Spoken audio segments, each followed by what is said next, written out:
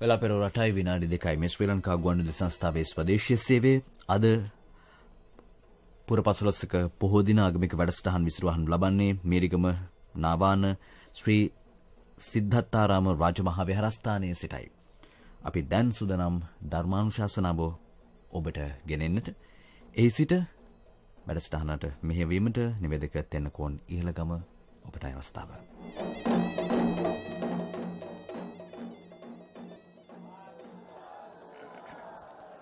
බොහොම ස්තුතියි හිමානන්ද රාජපක්ෂ. මේරිගම නාවාන ශ්‍රී සිද්ධාර්ථාරාම විහාරස්ථානයේ සෙල්ලිපි සහ පැරණි ස්මාරක වලින් සමන්විත අනුරාධපුර යුගයේ දක්වා තිව යන ඓතිහාසික පුණ්‍ය භූමියක් හැටියට අපට සඳහන් කරන්න පිළිවන්. වලගම්බා මහරජතුමන් කාලයක් මේ ස්ථානයේ ගත කළ බව ජනප්‍රවාදී සඳහන් වෙනවා. හාත්පස හරිත වර්ණයෙන් ඔපවත් වන තුරුලතා පෙළක් අපට දැක ගන්නට පිළිවන්. අද ඇශල පුරපසළොස්වක පොහෝ දවසේ මේ පින්බිම ෂඩ්වර්ණ කොඩි වලින් රේපාලම් වලින් අලංකාරවත් වන ආකාරය අපිට දිස් වෙනවා. ආරාම සෝයෙන් අනුන වූ මලින් පලින් බර වූ වන සිව්පාවුන් සැරිසරන ඉසිවරුන් ගැවසීගත් බරණැස ඉසිපතනාරාමේ මිගදායේදී අෂ්ටාංග සමන්වාගත ශ්‍රී සම්බුද්ධ සුරය එවතුම් හඬ තුන් ලෝකේ පුරා පැතිර ගිය දවස අදයි. එනිසාම අද නාවාන ශ්‍රී සිද්ධාර්ථාරාම විහාරස්ථානයේ පින්කම් රැසක් සංවිධානය කර තිබෙන ආකාරය අපට දැක ගන්නට පිළිවන්. තුන්ලොවක් සනහාලු සම්මා සම්බුදුරජාණන් වහන්සේ බරණැස ඉසිපතනාරාමේදී මංගල ධර්මදේශනාව පැවැත්වීම සිද්ධාර්ථ කුමරුන්ගේ අභිනිෂ්ක්‍රමණය සිදුවීම රාහුල කුමාරයාගේ උත්පත්තිය සම්බුදුරජාණන් වහන්සේගේ පාත්‍රා ධාතුන් වහන්සේ සුමන සාමණේරයන් වහන්සේ විසින් ශ්‍රී ලංකා ද්වීපයට වැඩම කරවීම මහනුවරයේ උපාලි මහා තෙරපාදයන් වහන්සේ සියම් රටේ සිට වැඩම කර ශ්‍රී ලංකාවේ උපසම්පදාව සිදු කිරීම වැනි උතුම් කාරණා රාශියක් මුල් වෙනවා මේ පොහෝ දිනේ. මේ සියල්ල සිහිපත් කරමින් අද ශ්‍රී ලංකා ගුවන්විදුලි සංස්ථාව පූජා සදහම් වන්දනාව මේ සිද්ධාර්ථානයේ කේන්ද්‍ර කර ගනිමින් ලෝකේ පුරා විසිරුවා හරිනවා. පූජ්‍යපාද සමනලතැන්නේ රාහුල ස්වාමීන් වහන්සේගේ අවවාද අනුශාසනා පරිදි දායක සභාව දහම් පාසලේ ආචාර්ය මණ්ඩලය ඒ වගේම වැඩිහිටියන් සතර පෙරුවේ දායකකාරාදීන් මේ කටයුතු වලට සම්බන්ධ වී සිටින ආකාරය අපිට දැක ගන්නට පිළිවන්. දැන් අපේ ගෞරවනීය දේශකයන් වහන්සේ වැඩ සිටනවා. අද මුළු ලොව පුරා උන්වහන්සේගේ දහම් හඬයි පැතිර යන්නේ. අද අපේ දේශකයන්ෝ ශ්‍රී ලංකා බෞද්ධ හා පාලි විශ්වවිද්‍යාලයේ බෞද්ධ දර්ශනය අංශයේ ජ්‍යෙෂ්ඨ කතිකාචාර්ය දෙමටකොඩ ශ්‍රී බෝධිරාජ ධර්මායතනාධිපති කොළඹ ගම්පහ දෙදිසාවේ ප්‍රධාන සංඝනායක මංගල ධර්ම කීර්ති ශ්‍රී සද්ධර්ම වාගීශ්වර ආචාර්ය පූජ්‍යපාද පිටිගල විජිත නායක ස්වාමීන් වහන්සේ. සදහවත්නි, ධර්ම ශ්‍රවණයට පෙර ආතුව පන්සිල් සමාදන් වීම සඳහා නමස්කාරය කියවමු. අවසරයි ස්වාමීන් වහන්සේ. නමෝ තස් භගවතු අරහතු සම්මා සම්බුද්දස්ස. නමෝ තස් භගවතු අරහතු සම්මා සම්බුද්දස්ස. නමෝ තස් භගවතු අරහතු සම්මා සම්බුද්දස්ස. බුද්ධං සරණං ගච්ඡාමි. බුද්ධං සරණං ගච්ඡාමි. ධම්මං සරණං ගච්ඡාමි. ධම්මං සරණං ගච්ඡාමි. සංඝං සරණං ගච්ඡාමි. සංඝං සරණං ගච්ඡාමි. ဒ ුතියම්පි බුද්ධං සරණං ගච්ඡාමි. ဒ ුතියම්පි බුද්ධං සරණං ගච්ඡාමි. ဒ ුතියම්පි ධම්මං සරණං ගච්ඡාමි. ဒ ුතියම්පි ධම්මං සරණං ගච්ඡාමි. ဒ ුතියම්පි සංඝං සරණං ගච්ඡාමි. ဒ ුතියම්පි සංඝං සරණං ගච්ඡාමි. තතියම්පි බුද්ධං සරණං ගච්ඡාමි. තතියම්පි බුද්ධං සරණං ගච්ඡාමි. තතියම්පි ධම්මං සරණං ගච්ඡාමි. තතියම්පි ධම්මං සරණං ගච්ඡාමි. තතියම්පි සංඝං සරණං ගච්ඡාමි. තතියම්පි සංඝං සරණං ගච්ඡාමි. තිසරණ ගමනං සම්පූර්ණං ආම භන්තේ. පානාති පාතා වේරමණී සික්ඛාපදං සමාදියාමි. පානාතිපාතා වේරමණී සික්ඛාපදං සමාදියාමි. අදින්නාදානා වේරමණී සික්ඛාපදං සමාදියාමි. අදින්නාදානා වේරමණී සික්ඛාපදං සමාදියාමි. කාමේසු මිච්ඡාචාරා වේරමණී සික්ඛාපදං සමාදියාමි. කාමේසු මිච්ඡාචාරා වේරමණී සික්ඛාපදං සමාදියාමි. මුසාවාදා වේරමණී සික්ඛාපදං සමාදියාමි. මුසාවාදා වේරමණී සික්ඛාපදං සමාදියාමි. සුරාමේරය මජ්ජපමා දට්ඨානා වේරමණී සික්ඛාපදං සමාදියාමි. සුරාමේරය මජ්ජපමා දට්ඨානා වේරමණී සික්ඛාපදං සමාදියාමි. අප්පමාදේන සම්පාදේත. ආම භන්තේ. සාදු සාදු සාදු. සමන්ත චක්කවාලේසු අත්‍රා ගච්ඡන්තු දේවතා. සද්ධම්මං මුනි රාජස්ස සුනන්තු සග්ග මොක්ඛදං.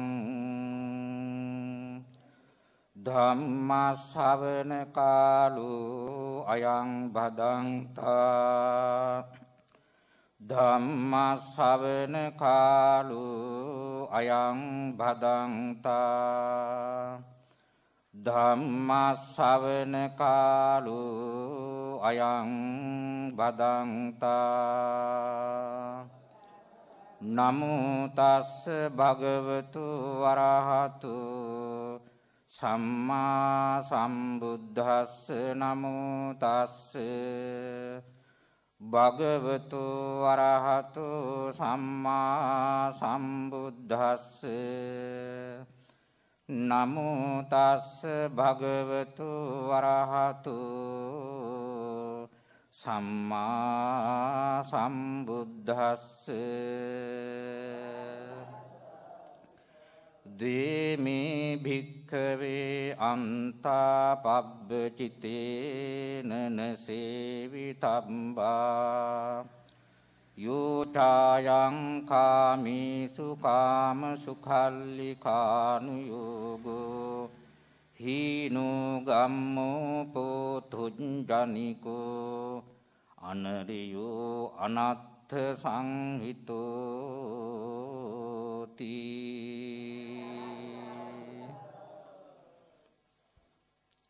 ධර්ම ශ්‍රවණාබිලාසී සදහවත් නනවත් මව්පියවරුනි, තරුණ මහත් මහත්තුන් දරුවනි, ඇසලපුණු පසළොස්වක පොහෝ දවස සමස්ත ලෝකවාසී සෑම දිනාටම අතිශයින්ම අනුස්මරණීය ශ්‍රේෂ්ඨ දවසක් වෙන බව සිහිපත් කළ යුතුයි. ශාන්තිනායක බුදුරජාණන් වහන්සේ තමන් වහන්සේ පසක් කරගත් උතුම් ධර්මය ලෝකයාට පළමු කොටම හෙළිපෙහෙළි කරපු දේශනා කරවදාළ ශ්‍රේෂ්ඨ දවස අද දවස නිසා ලෝක සත්‍යයට නුවණැස පහළ වීම, ආලෝක පහළ වීම, අන්ධකාරයේ අතපත ගාපු ජන සමාජයට නිසි මාර්ග හෙළිපෙහෙළි වූ දවස වශයෙන්ුයි අසලුපුණු පොහෝ දවස් හඳුන් ලබන. මුලනොත් පොහෝ දවස වැදගත්කම සිහිපත් කරන් තිබුණා. විශේෂ වශයෙන් සලකනකොට උතුම් ධම්සක් පැවතුම් සූත්‍ර දේශනය අදවන් ශ්‍රේෂ්ඨ දවසක පවත්වන තිබුණේ. පින්වත් නීපමනක් නෙවේ, සාරාසක කප්සුවාසක් මුළුල්ලෙහි දාන සීල නෛෂ්ක්‍රම්‍ය ප්‍රඥා වීරි සාන්සත් අධිෂ්ඨාන මෛත්‍රී උපේක්ඛා මෙකී දස පෙරුන්දන් සම්පූර්ණ කරමින් අන්තිම මාත් භාවයේදී මනුස්සාත් භාවයක් ලැබෙමින් මව කුසත් තුළ පිළිසිඳ ගැනීම සිදුවන් තිදුනේ අසලුපුණු පොහෝ දවසකමයි. ඒ පමණක් නොව සියලු රාජ්‍ය සම්පත් හැරපියා තමන් වහන්සේ ප්‍රාර්ථනා කළ අන්දමින් ලෝක සත්‍යයට උතුම් වූ ධර්මය අවබෝධ කොටගෙන ඒ ධර්ම මාර්ග හෙළිපෙහෙළි කිරීමේ අදහස ඔස්සේ සිද්ධාර්ථ කුමාරයාණන් රාජ සම්පත් හැරපියා අභිනිෂ්ක්‍රමණය සිදු කරන් තිබුණේ අදවන් ශ්‍රේෂ්ඨ දවසක. ඒ වගේම රහල් කුමරාගේ උපත මේ ආදී විශේෂ කරුණු ඓතිහාසික රාශියක් සදහන්ව පවතිනවා. පින්වත්නි, එසේනම් අසලපුණු පසළොස්වක පොහෝ දවස බෞද්ධ ජනතාවට පමණක් නොවේ සමස්ත ලෝක සත්‍යයටම ඉතාමත් වැදගත් දවසක් කොට සලකන්නට පුළුවනි. එවන් වූ ශ්‍රේෂ්ඨ දවසක උන්වහන්සේට උපහාර දක්වමින් ගෞරව කරමින් ආමිස පූජාවෙන් ප්‍රතිපත්ති පූජාවෙන් උපහාර ගෞරව දක්වන ওই පිරිස විශේෂම සුසිල්වත් පිරිසක් බවට පත්ව සිටීම ඉතා වැදගත් කොට සලකනවා. බුදුරජාණන් වහන්සේ වදාළ ධර්මය නිසිතනින් අවබෝධ කර ගන්නට ඕන. උන්වහන්සේ කුමක්ද අපට දේශනා කරවදාළ උතුම් ධර්මය කෙබඳු දහමක්ද කෙබඳු දර්ශනයක්ද කියන බව මේ කිටි අවස්ථාවේ මා සිහිපත් කරන්ට උත්සාහවත් වෙනවා. බුදුරජාණන් වහන්සේට අවස්ුනේ කිම? මේ ලෝකේ විශ්වයේ දිගපළල අඟල් ගානින් මන දක්වන්නට නොවේ. උන්වහන්සේට අවස්ුනේ සමස්ත ලෝක සත්‍යයටම ශාන්තිය සැපතක් විමුක්තියක් තිබෙන බව පෙන්වා දීම පිණිසයි. මේ සංසාර ගමන දුක්ඛදායක බව පෙන්වා දෙමින් අනමතාග්‍රෝ මේ සංසාර ගමනින් මිදීමක් ලැබෙමින් පරම විමුක්තියක් කරා යොමු කිරීමටයි උන්වහන්සේට අවශ්‍යුනේ. අත්ති නිස්සරණං ලෝකෝ මේ සසර සරණා සත්‍යා නිස්සරණං අත්ති ඊතර වීමක් ගැලවීමක් කියන්නේ. මේ පටිච්චසමුප්පාදයේ පදනම් කොටගෙන ඒ වගේම ඒ ඔස්සේම චතුරාර්ය සත්‍ය ධර්මයේ පැහැදිලි කරමින් සංසාර පැවැත්ම නැවැත්ම සිදුවන්නේ කොහොමද? ඒ වගේ නොඑක් මාදලී කම්කලුල් ප්‍රශ්න ඒවා ඇතිවීමට හේතු සාධකයෝ කවරෙහිද? මේ සියල්ල මනවින් උන්වහන්සේ විග්‍රහ කරමින් විවරණය කරමින් දේශනා කරන්ට යෙදුණා. උන්වහන්සේ අවබෝධ කරගත්ත මේ පටිච්චසමුප්පාද ධර්මයේ තුලින් පෙන්වා දෙන දාර්ශනික අර්ථය නම් කිම? හේතුව හා ඵලය අතර තිබෙන සම්බන්ධතාවයයි. උන්වහන්සේ ධම්සක් පැවතුම් සූත්‍ර දේශනය ඔස්සේ පැහැදිලි කරන්ට යෙදුනේ තමන් වහන්සේ අවබෝධ කරගත් ධර්මය මජ්ක්‍ධිමා පටිපදා තථාගතේන අபிසම්බුද්ධා මදුන් පිළිවෙත උන්වහන්සේ අවබෝධ කරගත්තා කියන බව. මජ්ක්‍ධිමා පටිපදා මධ්‍යගත ප්‍රතිපදාවක් මදහත් මාවතකුයි උන්වහන්සේ පෙන්වා දුන්න ධර්මය. මේ මජ්ක්‍ධිමා පටිපදා නමින් හඳුන්වන්නට දෙන්නේ කිම? අත්තකිලමතාන යෝගේ කාමසුකල්ලිකාන යෝගය සෑම දිනම හොඳට දන්න කරුණක්. දහම් පාසල් යන කුඩා දරුවුණත් දන්නවා අන්තවාදී දෘෂ්ටිවාදී දෙකක් කියන බව. ශරීර දැඩිසේ සැපදීම අත්තකින් කාමසුකල්ලිකාන යෝගය, ශරීර දැඩිසේ දුක් දීම අත්තකිලමතාන යෝගය. මේ අන්ත දෙකම බුදුහාමුදුරන් වහන්සේ බැහැර කරන් තිදුණා. ඒතේතේ උභෝ අන්තේ අනුපගම්ම යන්නින් වදාළි වූකයි.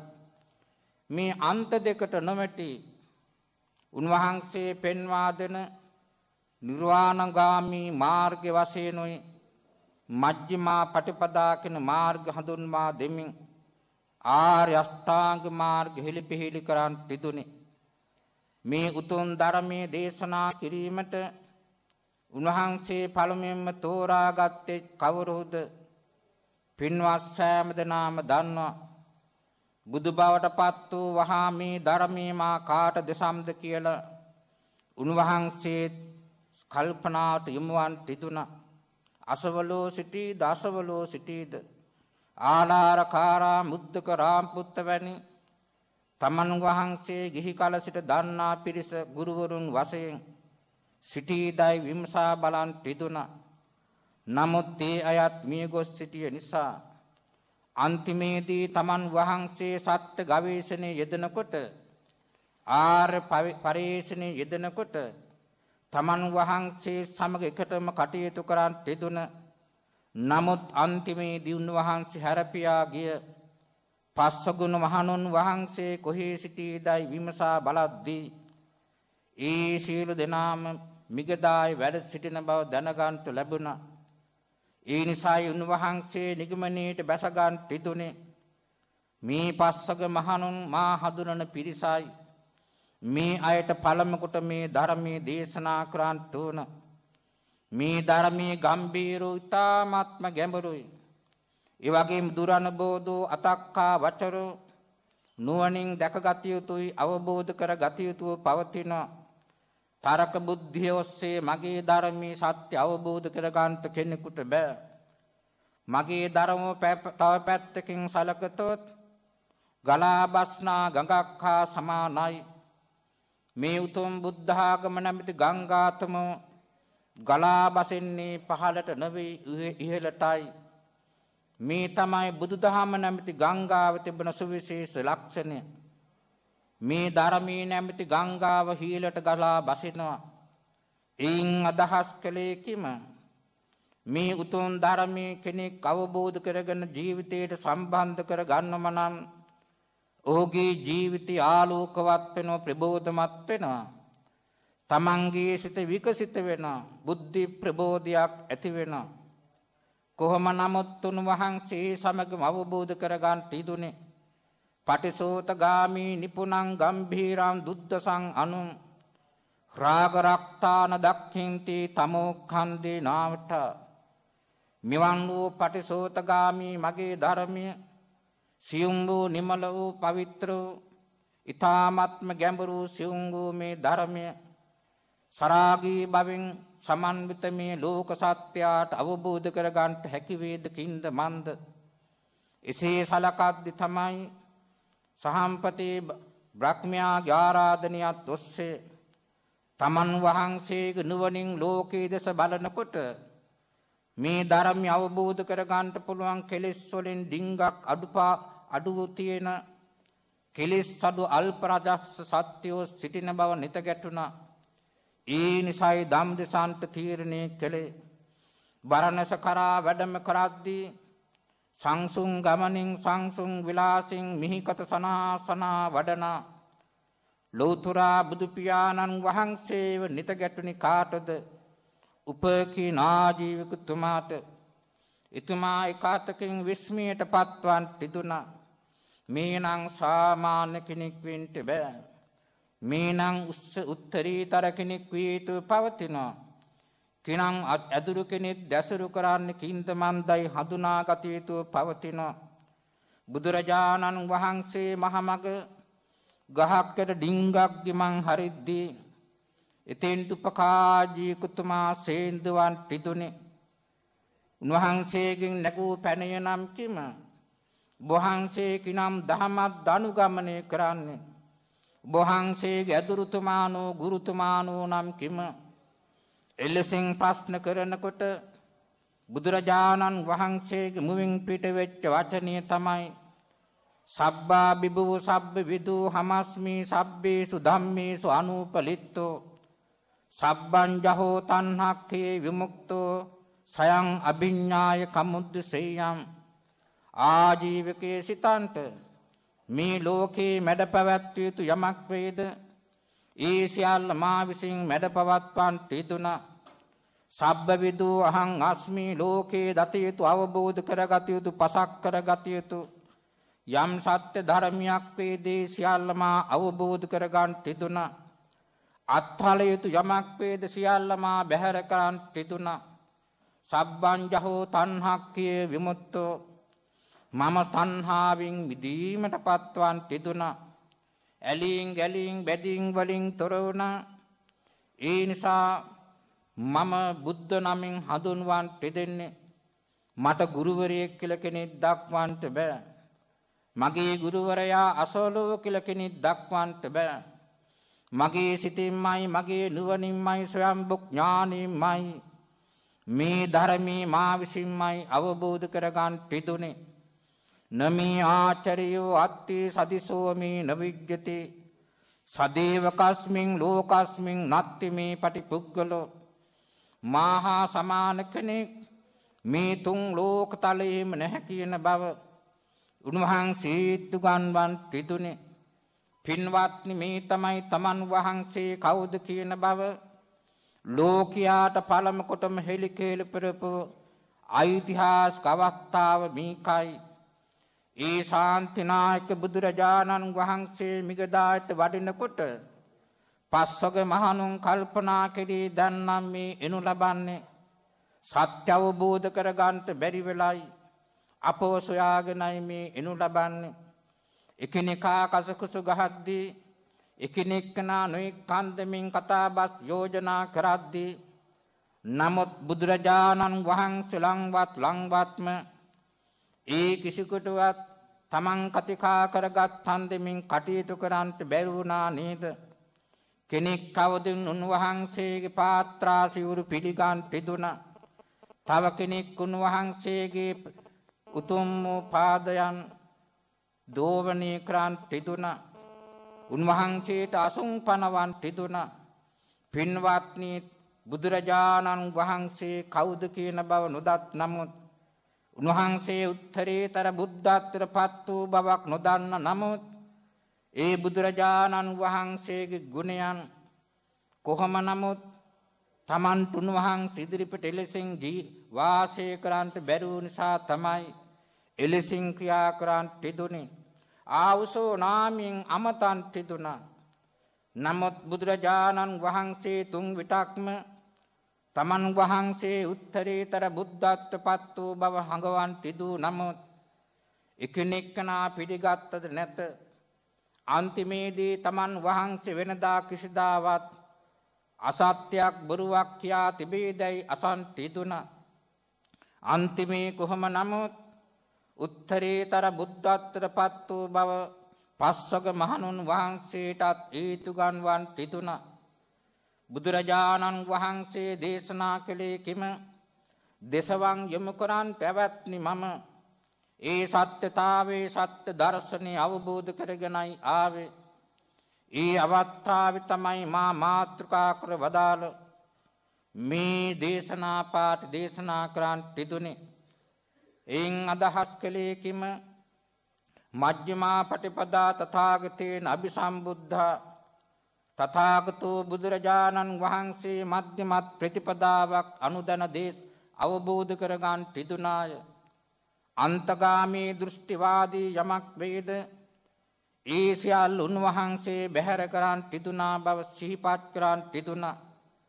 තමන් වහන්සේ අවබෝධ කරගත්ත මේ ධර්මය තවත් ලෝකේ පවත්නා දෘෂ්ටිවාදයක් අන්තවාදයක් නොවන බව අවධානයෙන් දේශනා කරන් තිදුණා.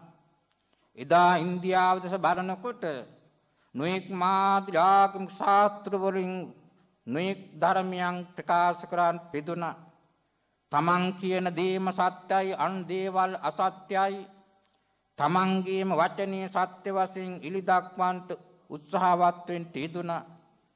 පින්වත්නි, සත්‍ය බෞද්ධයක් ඇතුවනේ එකාතකින් මිනිසා අන්ධ මන්ද බවට පත්වන්න තිදුනි. ඇයි? කවුරු කියන එකද සත්‍ය වන්නේ?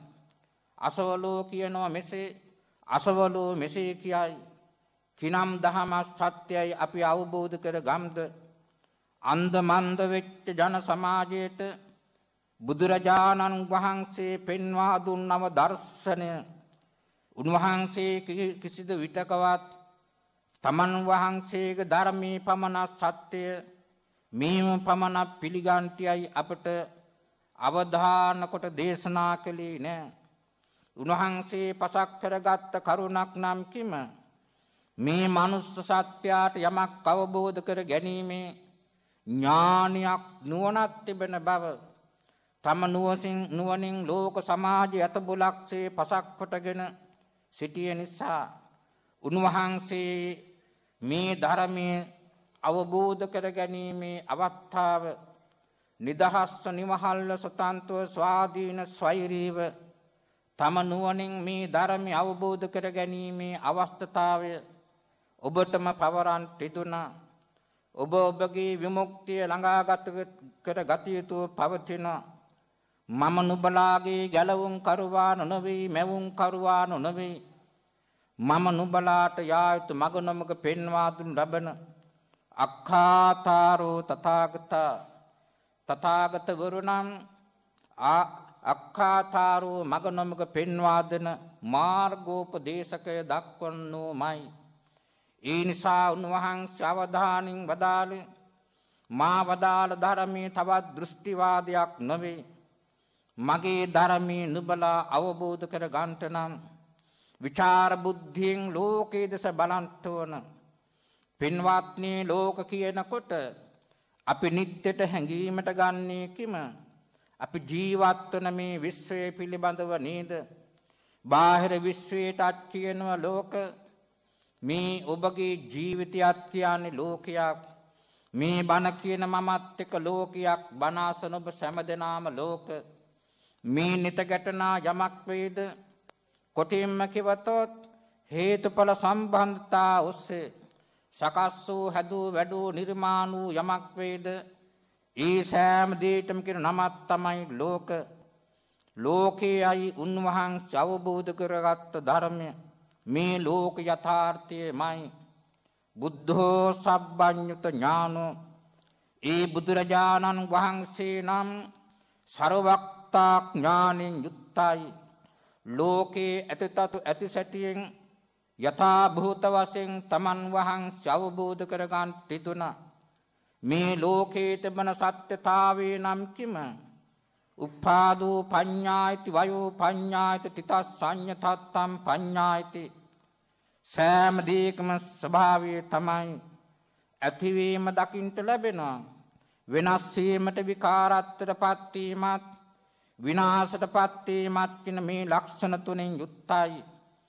මේ අපේ ජීවිතේ නැමැති ලෝකය ඇතිතතු ඇති සැටින් යථා භූත වශයෙන් තම නුවණින් අවබෝධ කර ගත යුතුයයි උන්වහන්සේ අවධානයෙන් පෙන්වා දෙන් තිදුණා. මේ දුක දුකට හේතු තණ්හා වේ නැති කිරීමේ මඟ චතුරාර්ය සත්‍ය ධර්මයේ මහණෙනි මම දේශනා කරන්නේ පණවන්ට මේ පරිබාහිර ගොඩනැගිලි ඒ වගේම ගස්ගල් ආදී අරමුණු කොට පදනම් කොටගෙන නම් නොවේ.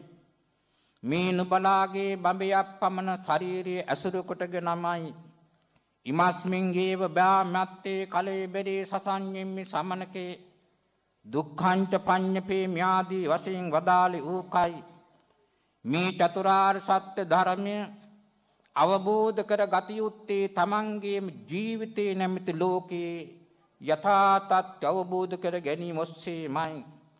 තමන්ගේම ජීවිත අත්දැකීම් ඔස්සේ මේ ජීවිතයේ දුක බව සංසාර ගමන දුකයි කියන බව තම නුවණින්ම අවබෝධ කර ගත යුතුව පවතින පච්චත්තං වේදිතබ්බෝ විඤ්ඤෝහි. තම තම නැන නුවණින් පසක් කර ගත යුතු අවබෝධ කර ගත යුතු ධාමකී බුද්ධාගම. තමන්ගේම ජීවිතයේ යථා තත්ත්වය නම් කිම? රූප වේදනා සංඥා සංඛාර විඥාන මේ කොටස් පහෙන් එකතුව සකස් වූ සත්‍යා පුජ්‍යලයා. මේ සෑම දෙයකම ස්වභාවය තමයි මුලින් සදහන් කළ අන්තිමින් ඉපදීමත් වෙනස් වෙමින් පැවතීමත් විනාශ වීමත්. තා විදියකින් කිවතොත් අනිත්‍යයි දුක්ඛයි අනාත්මයි. යමක් අනිත්‍යද එතන සපතත් තිබේද නැත. යද නිච්ඡං තං දුක්ඛං යං දුක්ඛං තදනත්තා. යමක් දුකද වෙනස් වෙන සුළුද ඒ මමයේ මාගේ වශයෙන් ආත්ම වශයෙන් ගත හැක්කක් තිබේද නැත. මේ තමයි අනාත්ම දර්ශනය. බුදුරජාණන් වහන්සේ වදාළ ධර්මයේ තවත් සුවිශේෂ දෙයක් තමයි ඔය ආත්මවාදී දහමක්ව බුදුදහම අනාත්මවාදී දහමකේ බුදුදහම. ඒ නිසානේ දෙවිනි වරට උන්වහන්සේ දෙසා වදාළ සූත්‍ර දේශනය අනත්ත ලක්ෂණ සූත්‍ර දේශනයයි. පින්වත්නි මේ ඔස්සේ උන්වහන්සේ ශ්‍රාවකයාට දේශනා කරන් තිදුනේ තමන්ගේ ජීවිත අත්දැකීම් ඔස්සේම මේ චතුරාර්ය සත්‍ය තමන් නුවණින් අවබෝධ කොට ගත යුතුය. දුක්ඛ කියන සත්‍යය තමන්ගේ නුවණින් පසක් කර ගන්නට ඕන. දුකේ කියනකොට නොඑක් මාදල දුක්ඛ දෝමනස්යම් පවතින ජාතිප දුක්ඛ ජරාප දුක්ඛ ආදී වශයෙන් මේ චතුරාර්ය සත්‍ය අතුලත්ව පවතින ධම්මචක්ක පවත්න සූත්‍ර පමණක් නොවේ. සත්‍ය විභංග සූත්‍රය, මහා වේදල්ල සූත්‍රය, මහා චත්තාරීසක සූත්‍රය, සම්මාදිට්ඨි සූත්‍රය මේ ආදී සූත්‍ර දේශනයන්හි විචිත්‍රාකාරයෙන් විවිධාකාරයෙන් ඊ타මත් මනවින් බුදුරජාණන් වහන්සේ පැහැදිලි කරලා තිබෙනවා.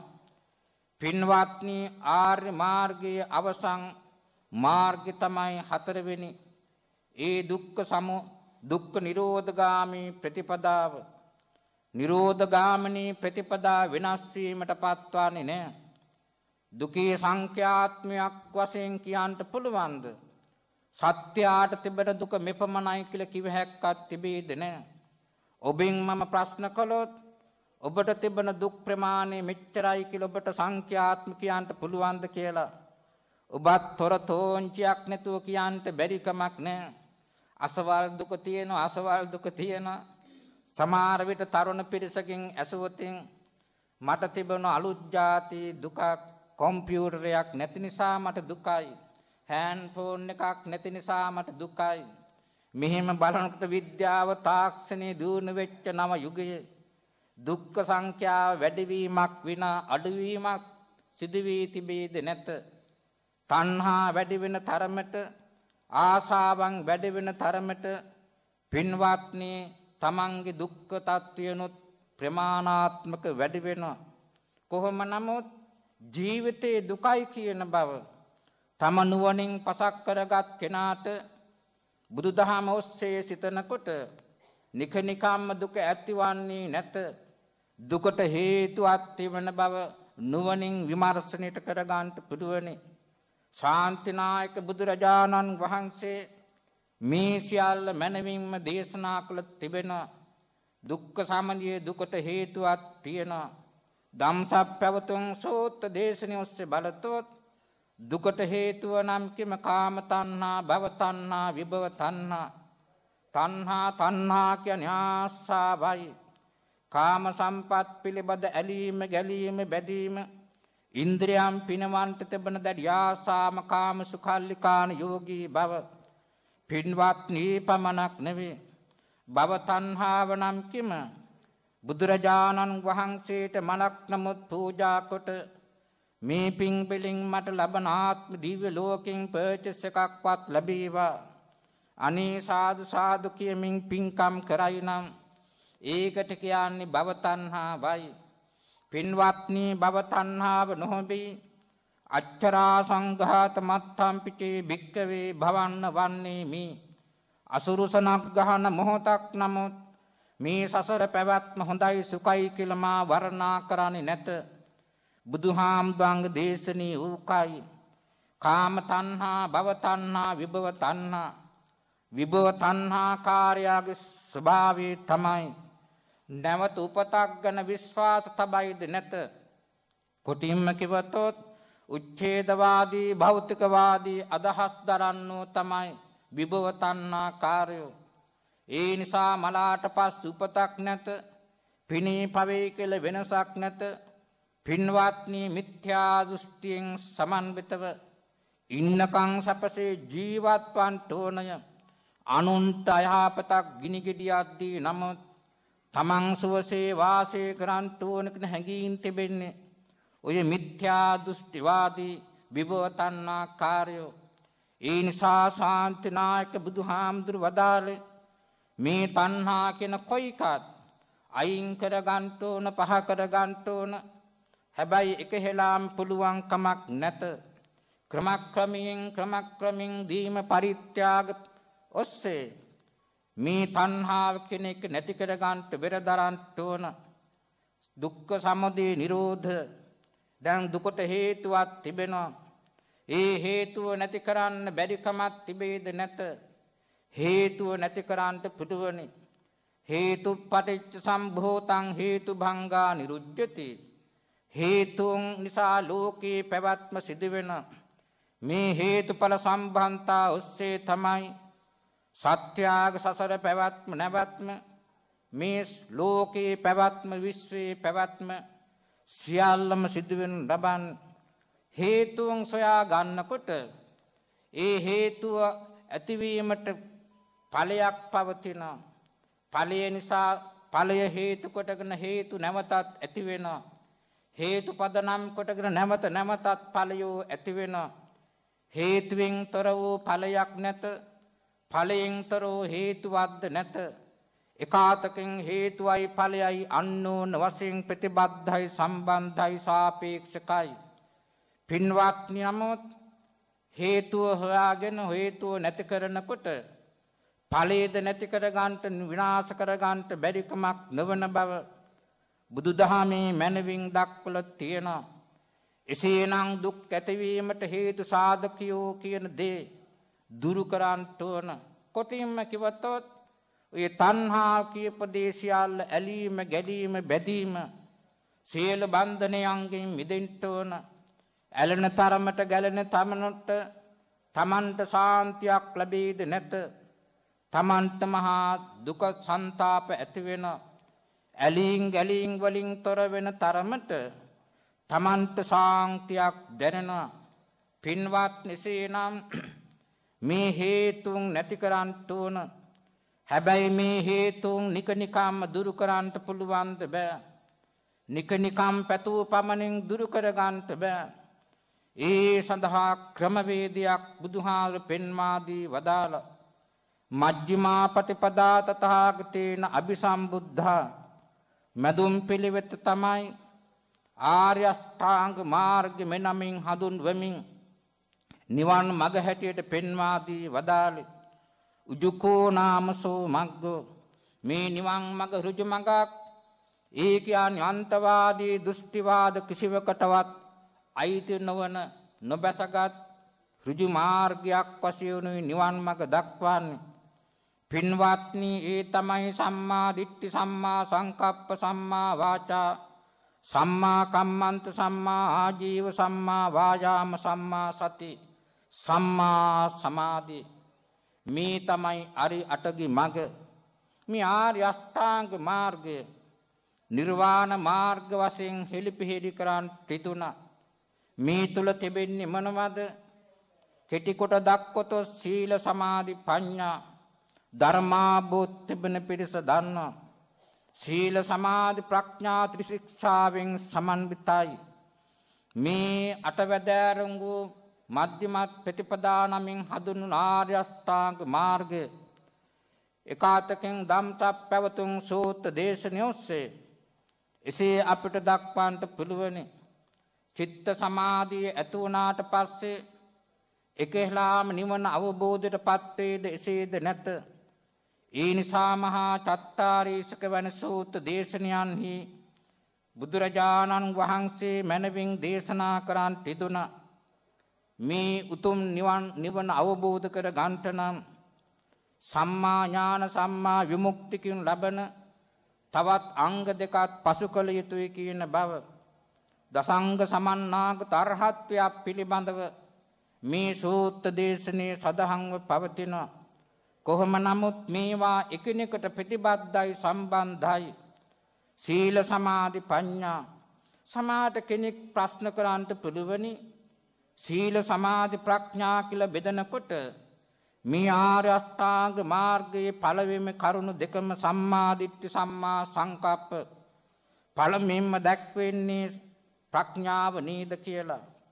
පින්වත්නි, මෙතන දක්වන මේ ප්‍රඥාව උතුම් නිවන් අවබෝධ කියන ලබන සෞකලෙස් නැසීමෙන් ලබනවා කියන ලබන ඒ උත්තරීතර ප්‍රඥාව නෙවෙයි. නිවන් මාර්ගට ප්‍රවේශයක් වශයෙන් ප්‍රවේශ වීමට තමන් තුළ ඇති කරගත යුතු සම්‍යක් දෘෂ්ටිය තමයි සම්මා දිට්ඨිය. හොඳ දැක්මක් තිබෙන්න ඕන. පින්වත්නි, මෙතන දක්වන ලබන සම්මා දිට්ඨිය කියන්නේ කුමක්ද? චතුරාර්ය සත්‍ය පිළිබඳ දැක්මයි. තමන්ට හොඳ දැක්මක් තිබෙනවා නම් ඒ වගේම තමන්ට ඒ දැක්ම සඵල කර ගැනීමට මගක් තිබෙනවා නම් ඒ මග අනුගමනය කිරීම ඔස්සේ තමන් බලාපොරොත්තු වන සැපේ කරා යොමුවන්ට පුළුවනි. සම්මා දිට්ඨි හොඳ දැක්මක් තිබෙන්න ඕන. පින්වත්නි, ඒ යහපත් දැක්මක් තිබෙන මිනිසා ජීවිතේ ලෝකේ යථා තත්ත්ව මනමින් පසක් කොටගෙන සම්‍යක් ඥාණයෙන් සමන්විත වෙන. ඒ නිසා සම්මා දෘෂ්ටි යහපත් දැක්මක් තිබෙන. සම්මා දෘෂ්ටියක් ඇති කෙනාටයි යහපත් කල්පනා ඇතිවන්නේ. සම්මා කම්මන්ත නමින් හඳුන්වන්ට දුන ඒකයි. මේවා එකිනෙකට ධර්ම කරුණු වශයෙන් විග්‍රහාත්මකයන් අවස්ථාව නෙවෙයි. මේ කවුරුත් හොඳටම දන්න මින් අදහස් කරන්නේ කුමක්ද කියන බව. නෙක්ඛම්ම සංකප්ප, අව්‍යාපාද සංකප්ප, අවිහිංසා සංකප්ප. සංකප්ප කියන්නේ පින්වත් සිත්තේ ඇතිවන කල්පනා. යහපත් කල්පනා ඇතිවන්ට නම් හොඳ දැක්මක් මිනිසා තුළ පවතින්න ඕන. දැක්ම හොඳ වෙනකොට සිතුම් පැතුම් අදහස් උදහස් කල් ක්‍රියාවන්ද යහපත් බවට පත්වීම ස්වාභාවිකයි. ඒ නිසා නික්කම්ම සංකප්ප කියන්නේ නෛෂ්ක්‍රමික සංකල්පනා.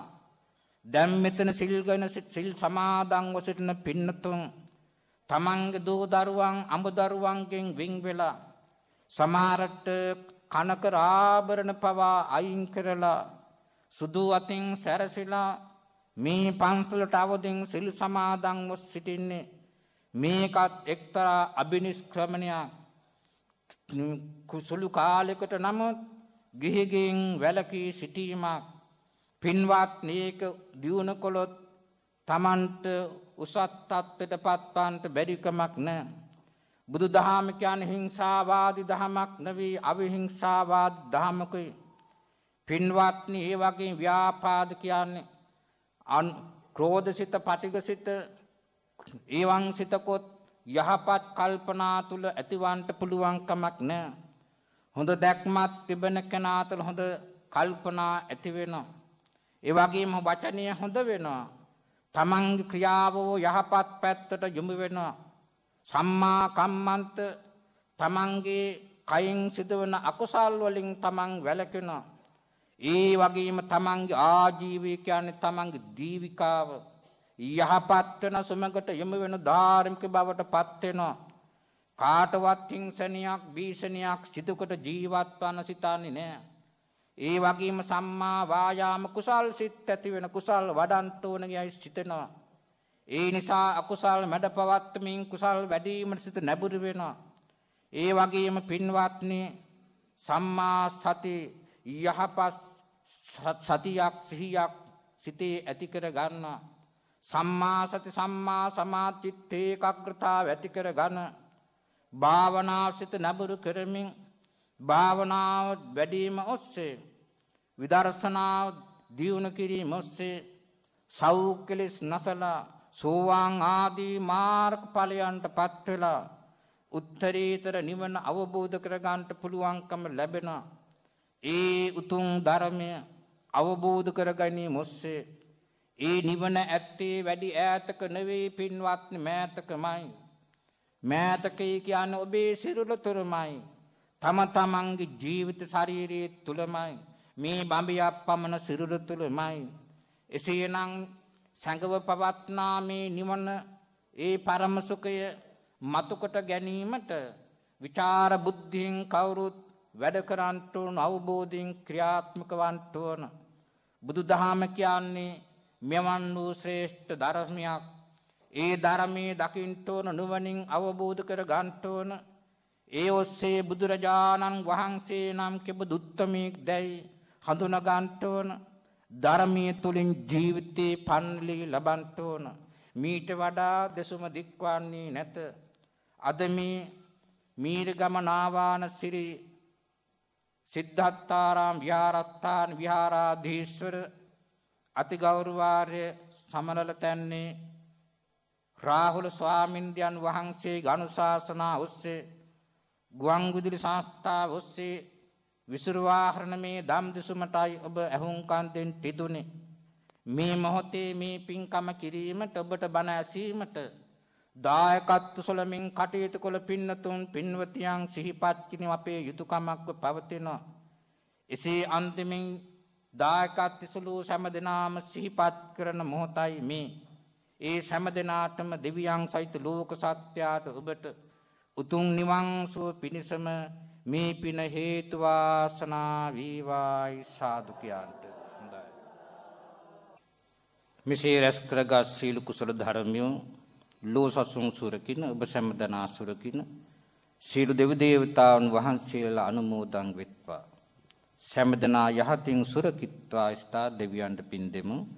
එත්තාවතා චම්මේහි සම්භතං පුඤ්ඤ සම්පතං සබ්බී දේවා අනුමෝදන්තු සබ්බ සංපත්ති සිද්ධියා. එත්තාවතා චම්මේහි සම්භතං පුඤ්ඤ සම්පතං සබ්බේ භූතානුමෝදන්තු සබ්බ සංපත්ති සිද්ධියා. එත්තාවතා චම්මේහි සම්භතං පුඤ්ඤ සම්පතං සබ්බේ සත්තානුමෝදන්තු සබ්බ සංපත්ති සිද්ධියා. එසේනම් දායකත්ව සුදු සෑමදෙනා නමින් මීගේ සැමටම එවැගේම ඔබ අප නමින් මීගේ සෑම දෙනාට මේ පින් ලැබේවා. සැපතින් සැපතටපත් වේවා. උතුම් නිවන් සුව පසක් කර ගනිත්වා. පින් දෙමු. ඉදම්මේ ඥාතිනං හෝතු සුඛිතා හොන්තු ඥාතයෝ. ඉදම්මේ ඥාතිනං හෝතු සුඛිතා හොන්තු ඥාතයෝ. ඉදම්මේ ඥාතිනං හෝතු සුඛිතා හොන්තු ඥාතයෝ. ඉමිනා පුඤ්ඤ කම්මේන මාමේ බාල සමාගමු සතං සමාගමු හෝතු යාව නිබ්බාන පත්තියා. ඉදම්මේ පුඤ්ඤං ආසවක්ඛයා වහං හෝතු සම්බ දුක්ඛා පමුඤ්චතු. සෑම දිනාටම තෙරුවන් සරණින් මෙලොව සිට පරලොව ශාන්තිය උතුම් නිවන් සුව සැලසේවා. සාදු සාදු සාදු. ඒ උතුම් ධර්මානුශාසනාව අද ඇසලපුර පසළොස්වක පොහෝදා පවත්වන්නට යෙදුනේ ශ්‍රී ලංකා බෞද්ධ හා පාලි විශ්වවිද්‍යාලයේ බෞද්ධ දර්ශනාංශයේ ජ්‍යෙෂ්ඨ කතිකාචාර්ය දෙමටගොඩ ශ්‍රී බෝධිරාජ ධර්මායතනාධිපති කොළඹ ගම්පහ දෙදිසාවේ ප්‍රධාන සංඝනායක මංගල ධර්මකීර්ති ශ්‍රී සද්ධර්ම වාගීශ්වර ආචාර්ය පූජ්‍ය පිටිගල විජිත නායක ස්වාමීන්ද්‍රණන් වහන්සේ. උන්වහන්සේට නිදුක් නිරෝගී සුව චිර ජීවනයේ ප්‍රාර්ථනා කරමින් අපේ සාදුකාරයක් පවත්වමු. සාදු සාදු සාදු. ඔබට තෙරුවන් සරණයි.